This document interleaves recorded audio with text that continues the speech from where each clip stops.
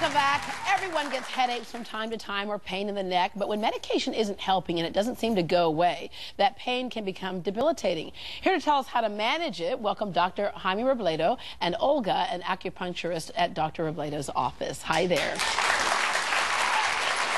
So many people suffer from migraines and other kinds of pains, but they don't understand where it's coming from, so their only option is to go ahead and medicate it, and sometimes that just doesn't work. What are the biggest causes of those types of mystery headaches, if you will? Okay, one of cervicogenic headaches is a headache specifically that has its origin in the neck. It's a headache that most people associate with muscle tension in the neck, comes to the back of the head, and then to the front. Yeah. It looks almost, and it feels almost like a migraine.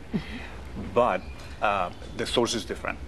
So that's what we're trying to explain today, trying to make people aware that these are different kinds of headaches that require a different kind of treatment. Yeah, which a lot of times will happen, like say if somebody had whiplash, and they might not associate with it that's the reason why they're having the series of headaches. The most common cause of cervicogenic headaches are people that have been injured, that have sustained an injury to the neck, whiplash, but it doesn't have to be just whiplash. Right.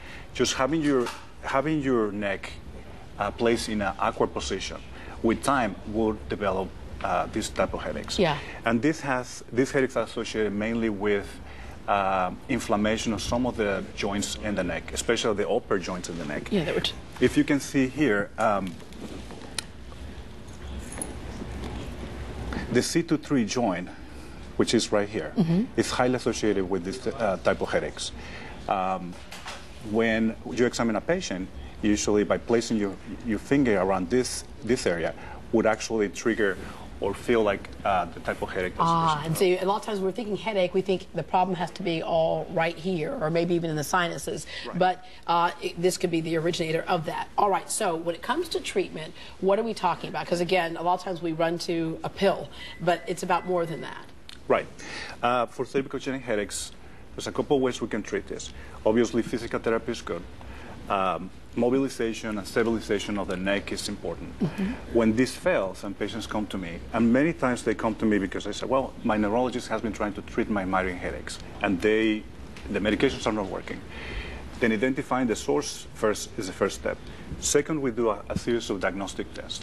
The first one, we take the patient to the operating room under fluoroscopy and under mild sedation. I inject the nerves that give sensation to those joints. C2-3 joint would be an injection here and here. Local anesthetic only. We send the patient home and we ask them, for the next 24 hours, tell me how you feel. Right. Is your neck feeling better? Are your headaches getting better? Or do they get better at least for that day? And if they come back and they tell me, my headaches are better, at least for the weekend or at least for 2 days, 1 day, I felt some relief. We repeat the procedure a second time, and in the second time, they come back and say, I got the same result. Then we proceed for the final treatment procedure, which would be a radiofrequency ablation. And then those headaches, a lot of your patients say never have them again.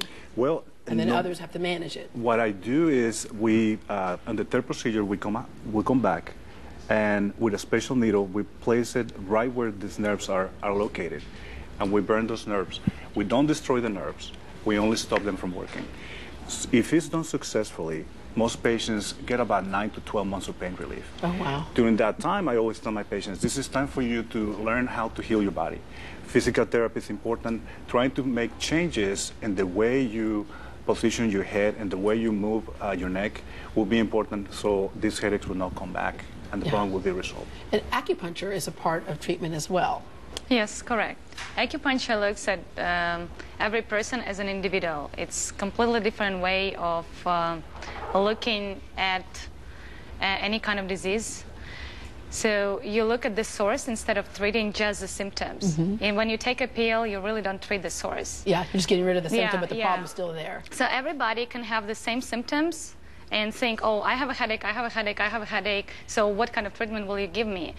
Everybody is going to be treated different because where does it come from? That's where acupuncture comes in, and that's the treatment with acupuncture. Yeah, because like Dr. Robledo said, you said help the body heal itself, and with acupuncture, that's what we're doing, is helping the body heal itself. I do believe that when we have exhausted all the conventional treatment choices for a patient, trying acupuncture and alternative medicine choices, it's a good idea. Yeah, and the last thing is, if somebody is having a series of headaches, should they ask themselves some questions like, did I jerk my head in a way and feel something pop, or did I have somebody run into me and I didn't think it was a problem with whiplash? Because a lot of times with whiplash we think we're okay, we're fine, and we walk away. We don't see blood, we walk away. But so ask yourself a series of questions like, was there ever a point where you may have had some trauma to your neck and not realized it? Absolutely. Patients that have been involved in a car accident and they feel fine, years down the road they might develop neck pain, they might develop headaches, and if they put 1 and 2 together, they say, well, maybe there's a different source for my headaches. Yeah. The classic patient that I see in my office, usually women between 30 and 40, have been involved in a car accident. They usually have long necks, and they have migraine headaches that are not well controlled with medications. And they look almost like a migraine headache. Okay, we're going to wrap up with the fact that every women in your office has these animal print shoes, and I love that. Okay, Dr. Robledo has a special offer for new patients. If you call and mention you saw this segment on Great Day, the first 5 callers will get 6 complimentary acupuncture sessions. Acupuncture can help with weight loss, headaches, stress, just about everything. Give them a call at 281-727-0000, 281-727-0000, or log on to modulatepain.com, modulatepain.com. Up next, October is Breast Cancer Awareness Month. Getting a mammogram is one of the most important things you can do as a woman.